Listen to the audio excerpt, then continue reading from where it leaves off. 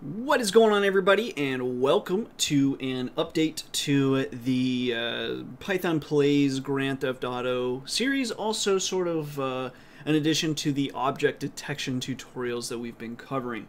So a prerequisite basically for this, the next few videos, is going to be the object detection API with TensorFlow. So I just released a tutorial series on that.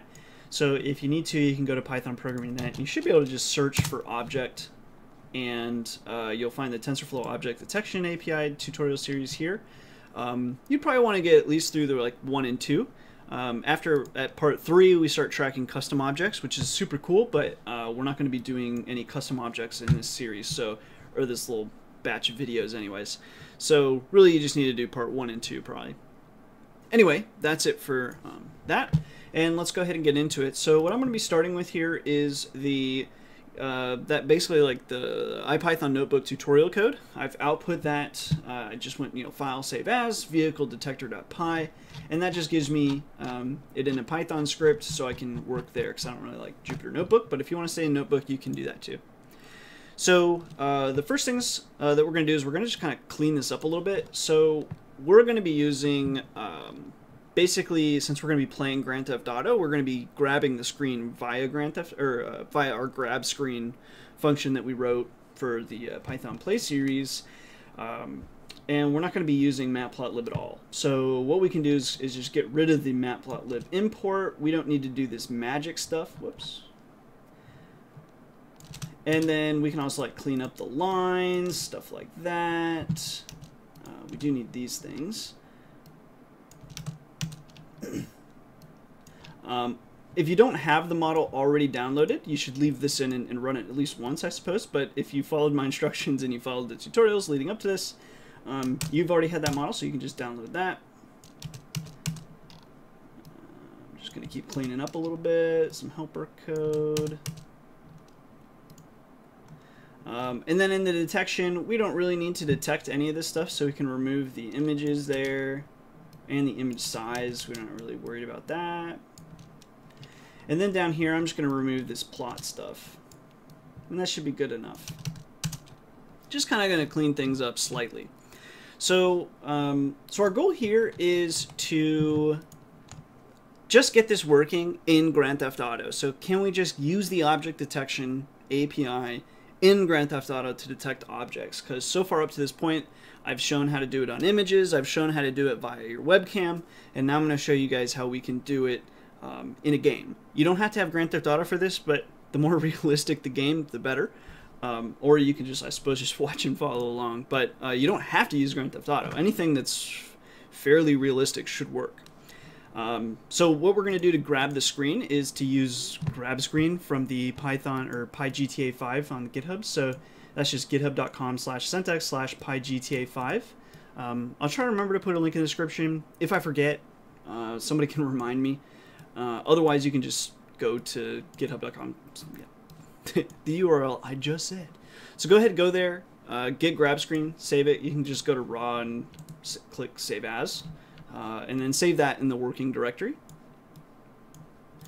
And once you have that, we can go up to the very top. And we're going to go from grab screen import grab underscore screen. And then we're going to also import CV2.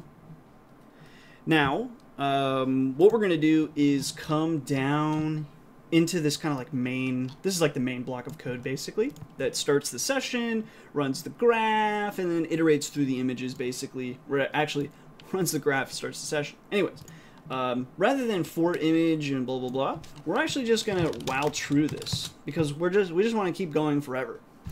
And then rather than image equals open the image path and then converting it to image numpy, we're actually just gonna basically do this. We're just going to say we can say screen equals cv2.resize, and then we're going to say grab underscore screen, and then we'll say the region, and we're just going to hard code this. For me, that's going to be 0, 40, and I'll explain this in a moment. 780, 745, and then we're just going to resize that to be about 800 by 450. Just so it's not huge. at least on my GPU, I actually could pass through this full screen and wouldn't run into memory issues. But basically, the smaller we can get away with this, the faster it's going to run, because this screen here is what we're actually going to be running the object detection against. And so the bigger, basically the way the object detection works, anything with like the bounding boxes works, is it segments out like frames of, not frames, like squares on the image. So you've got this, image like this, and then it goes like little squares, and well, actually, well, it depends on which one you're using, but probably it starts with like maybe bigger squares and then it starts shifting them down basically, or it'll start with little and go bigger. But anyways, it just, let's say it just does some boxes, does box, and then it shifts, and each time it's trying to detect, is this object in this box? And then it just keeps kind of shrinking that box until it's like, no, we don't see that object anymore, right?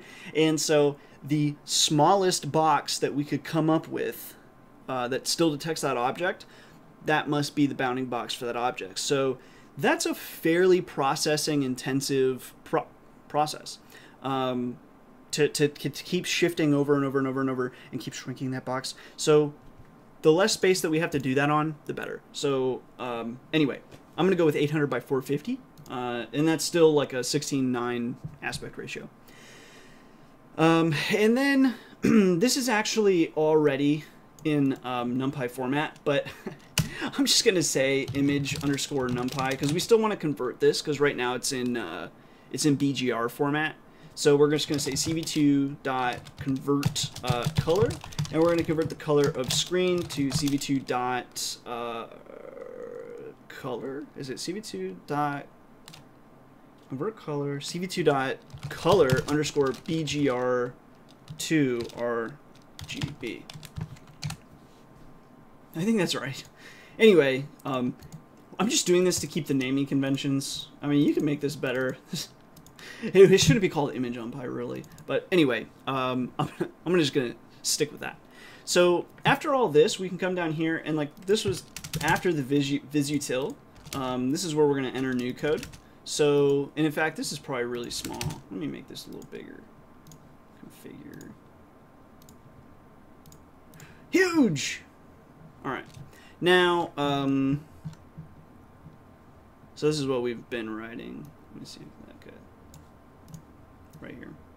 Anyway, coming back down here, what we're going to do is do a cv2.imShow, and we're just going to show that window. We're just going to call it window, basically, and it's going to be cv2. Actually, we've already resized here, so let's just show screen. We don't need to resize it again. So show screen, and then what we're going to do is the if cv2.wait key camel case that 25 and 0xff equals ordinal whoops q. That's an if statement. There we go. cv2.destroy all windows and break. Okay, so that's all of our code, I'm pretty sure. And now we're ready to actually run and test that. So I'm going to go ahead and boot up Grand Theft Auto and see if that works. So I'm going to pause while I'm booting up Grand Theft Auto so you don't have to sit through that. Okay, so it's actually loading up. You can probably hear it in the background, but I just noticed that we're showing screen rather than image NumPy. We'll want to definitely change that, otherwise we wouldn't see anything. Anyway, pausing again as I load the game some more. Maybe. Can't get it to pause. Alright, so we've somehow detected a bicycle there, but I'm going to go ahead and ignore that. Let's see if the other menus have anything interesting. Oh, we've got a television here. Probably, I think that says TV. I can't tell. It was off screen. Anyway, enough of that. So there we have some detection going on right now. We've got some people over here. Well, maybe a person. We do have some people over here, but it also detected these as people. Anyway, there's some people definitely over here. I'm getting some frame drops. I'm not sure how much longer I'll be able to record this before we die. But yeah, we've got some cars over here. I think it also should detect the traffic lights. Yeah, at least one of them is detected, kind of bouncing around there. But it does have the ability to detect them. These are, sorry for my Skype, these are pretty bad. You know, this doesn't totally look like a traffic light. I almost wonder too if the code...